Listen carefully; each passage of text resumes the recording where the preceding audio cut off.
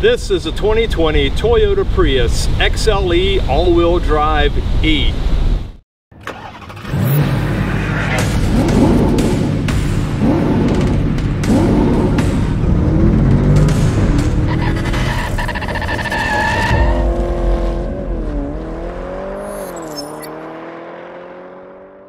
Today we are with our friends at Heinz Toyota of Mankato.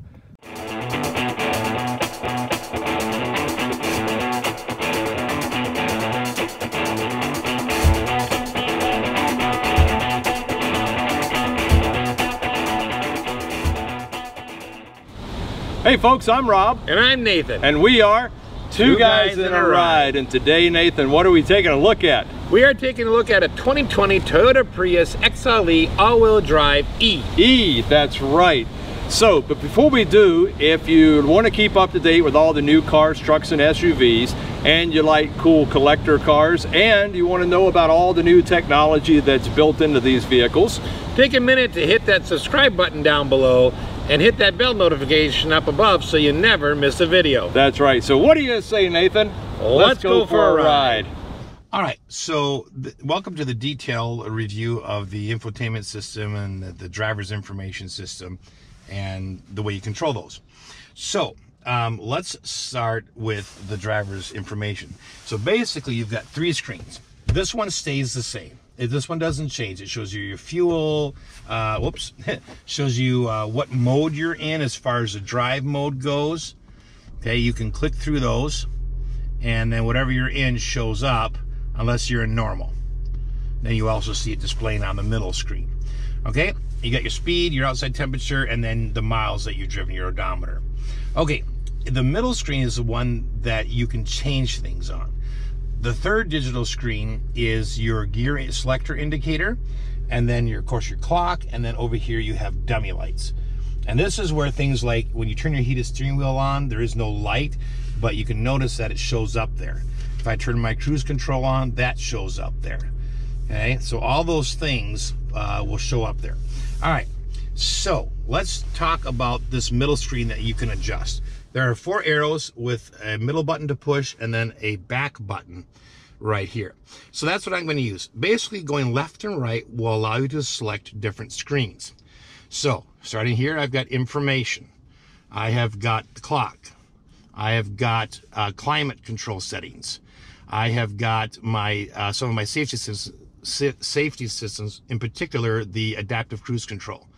Over here, I've got messages. If the car gives me a message, something, oil needs to be changed, or low pressure, this does have a tire pressure monitoring system. And then I basically have some settings that I can do. So that's how you get through the main menus. Okay, so the up-down arrows will allow you to scroll through the various screens that are available for each mode. So I am on the information mode. So I go down, and here I've got some different settings. So I've got Eco Start, Eco Cruise, Eco Stop. Okay. I have got fuel consumption record. I've got my average, driving ratio, average speed, elapsed time. Okay. I've also got Eco Savings. Okay. Trip A, Trip B, fuel cost. And that's kind of an interesting one to watch. Here you actually have an eco diary to tell you how you're driving on each individual day. And then you have your a graphic display of your all-wheel drive system to see which tires are being activated. All right, let's go to the right and we'll go to the clock. So basically here you have two options. You can set the clock by pushing the middle button between the arrows, and then you can adjust the time if you want. Okay, then I hit the back button. And then you've got a timer that you can set. All right, let's go over climate control. So the two settings here are, you can either have it as a driver priority, so it makes sure to heat or cool your particular area, or you can have it go to everybody. And I did that just by pressing a left-right arrow. All right. All right, so we'll be nice to Rob and leave it there. Okay, hit the back button again. Now I go over to some of my cruise control settings, and here is where the gap setter is. Okay, and then I can't actually set the gap unless the cruise is, let's see if I turn it on. Let's see if I can set that now. Okay, I actually have to be moving for that to set, but this is where you could, and it's on the steering wheel, it's the button on the bottom right. So if you press that, you'll increase or decrease your gaps. Okay, and then moving on again, messages. I don't have any, but this is where they would appear if you had, you need to change oil or low fuel or anything like that. All right, now you do have a bunch of features here you can turn on or off. For instance, parking assist. You can turn that on or off here, and that's simply by clicking the button in the middle of the arrows that turns it on or off. You have pre-collision sensitivity, okay? So I can change that just by hitting that button in the middle of the arrows, okay? Over here, I can turn the whole system on or off. Up here, I can change the lane departure assist sensitivity settings. So I can change it to high, standard, or high again, okay? And then over here, I've got lane departure assist steering, the assist mode.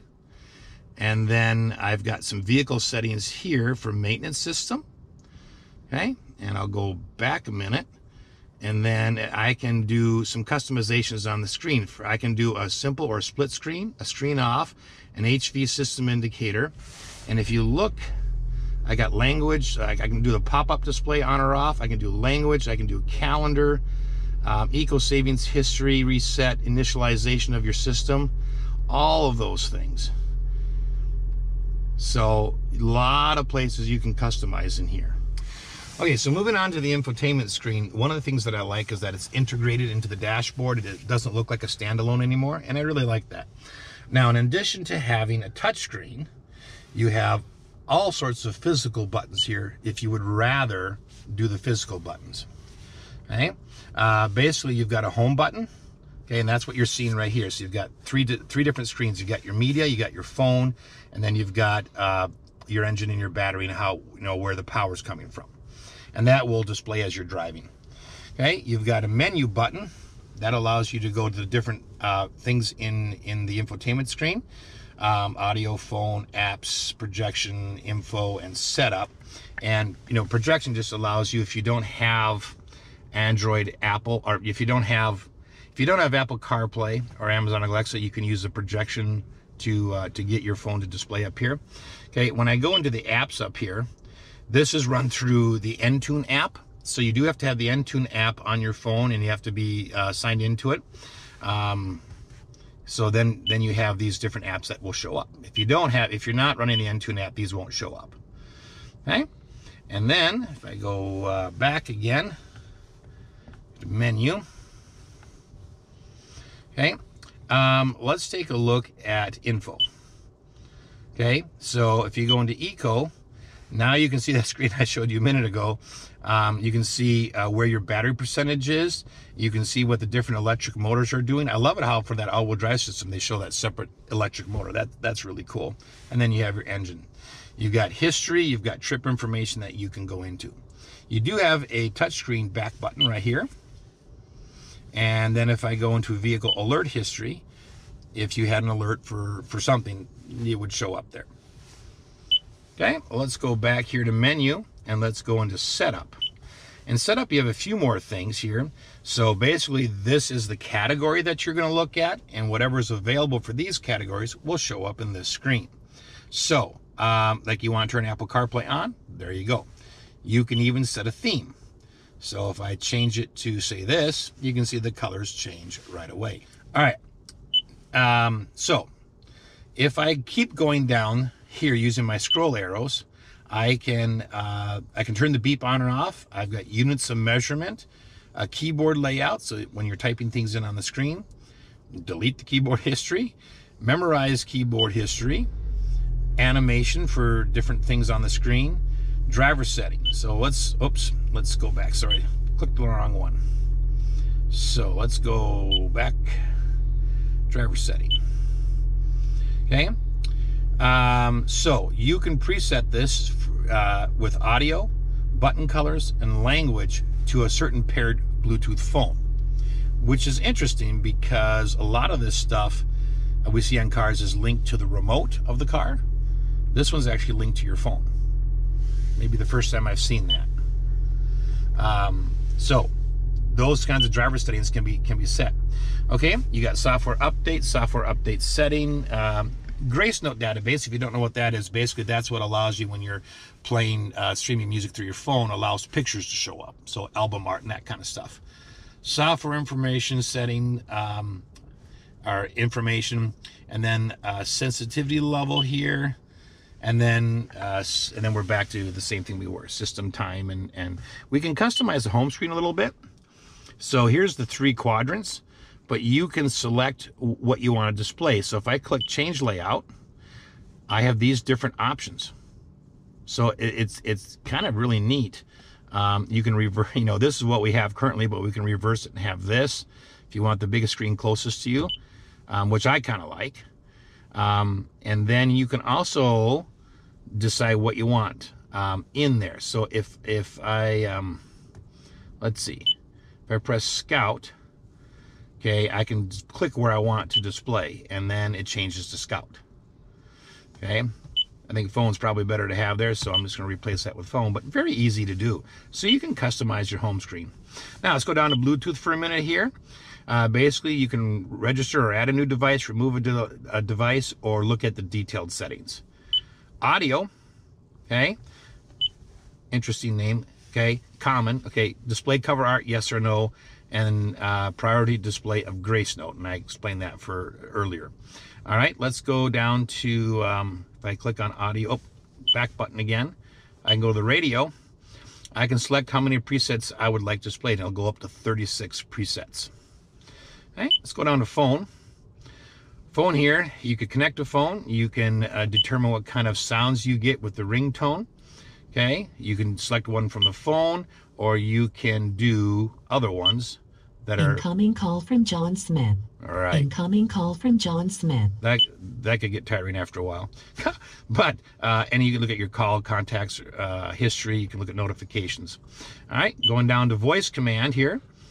Voice volume, voice recognition prompts, train your voice recognition, which you would want to do if you just bought this. Voice recognition tutorial, voice prompt interrupt, and then default, and that is everything that's there. Okay, we do have a little arrow down there, which means we have a couple more things. So if I go down to vehicle, okay, vehicle customization. Okay, I can change my door lock settings here. Automatic door lock by shifting from park, or by speed, or off. Okay, automatic door unlock, same options here. Okay, remote 2-press unlock. Okay, wireless lock when door opens, on or off there. Select which doors to unlock, so you can actually decide all doors or just a driver's door. Okay, then let's see, we'll go down here, lock, unlock, feedback lights. So when you click the remote, you can see the lights flash. And then lock or unlock the feedback tone. Climate settings. Auto AC can be automatically turned on or off.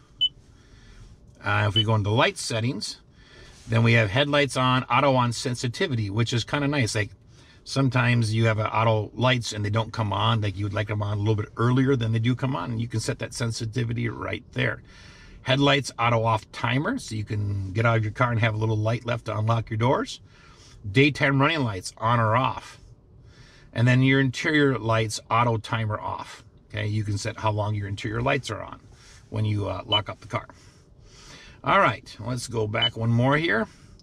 Okay, this does have a valet mode. Okay, so you can put a 4-digit code in here, and then it will lock certain features of the car, so the valet can't get into them. And then, of course, you have dealer info. So you can put your dealer's information right in there, so you have easy access to it. Wi-Fi. Okay, you can turn a hotspot on or off, and then a password and how to connect. And then you have something on the Entune App suite here. So, and that's the app that you would download on your phone. Okay, and a bunch of different things. A data usage message, like once per drive. You can change that setting to never display, that kind of stuff. Okay, and then auto detect iPhone app, connect to USB in enhanced mode, okay, and then an app catalog. All right, so that is basically what you have in here. Other than that, you do have a map button, and this is using Scout GPS. So Scout is an app that you load on your phone. Okay, I haven't finished setting up my phone far enough to get that to display, but that is an app. It does come free for a while with the purchase of the car, but then you would have to pay for it after a while. Okay, you do have a seek button. So let me go back to the, let's go back to audio for a minute. And I want to go to source. And I'm going to select just a FM radio station. Okay. So in the radio mode, you can use the seek buttons up here to go right to the next station, or you can go backwards to the next station. Okay, you do have, this will also work for when you're using Apple CarPlay to skip between songs and so forth. The other way you can do that is on your steering wheel on the left-hand side with the up and down arrows.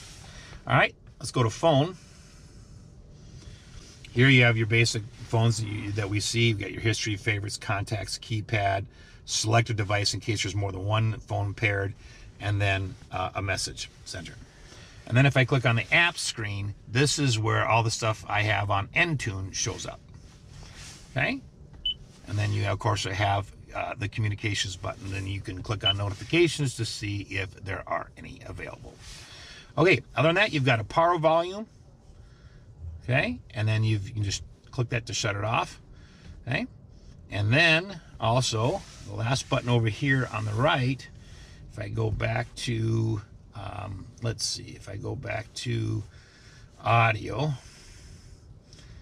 and if I scroll this button here, I can also physically change the radio stations. Okay? All right, your presets will show up right here. And of course, a little arrow to show you the next new ones. And the way to program in a station is, so I've got 90.1. If I just push and hold, then it's locked in. All right. In addition to that, it's just worth saying that, you know, it's got 6 speakers, and it has Apple CarPlay again and Amazon Alexa capable. All right, moving down to the climate control system here. Basically, we have auto on or off. We've got the turn the fan off. We've got rear defroster, front defroster, AC recirculatory, and then these are 2 interesting buttons. You got a heat and eco heat and cool button, and this does what I showed you earlier on the dashboard here, but basically it turns it between auto, normal, and that's it. So you get a little better if you leave it on auto, and it's eco control, and a little worse score if you, I suppose, a little bit more gas usage if you leave it there. The other feature is this button right here, and basically this is a physical button to one of the things we saw in this driver's information system earlier. But you can say, I want front seats only, I want all seats, and then in the infotainment screen you could actually say it to driver only. Okay, so just a way to save a little bit more money on fuel. Okay, moving down here, you do have your push button brake, and then on the gear selector, the only thing I'll say on here is this B, and what this is to be used for is if you're going down a hill and you want the car to stay in a certain gear, you can use that. It's kind of like engine braking.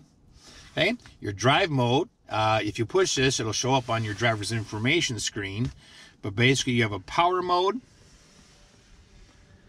you have an eco mode, and you have a normal mode that you can just click right through. All right, and then the other mode that you have, as long as you're traveling at a low speed and not using the accelerator heavy, you can use this EV mode, and that shows up right up here, and then it'll run on battery instead of gas. All right, and that is it for the driver's information center and the infotainment screen. I hope this has been helpful. Thanks for watching.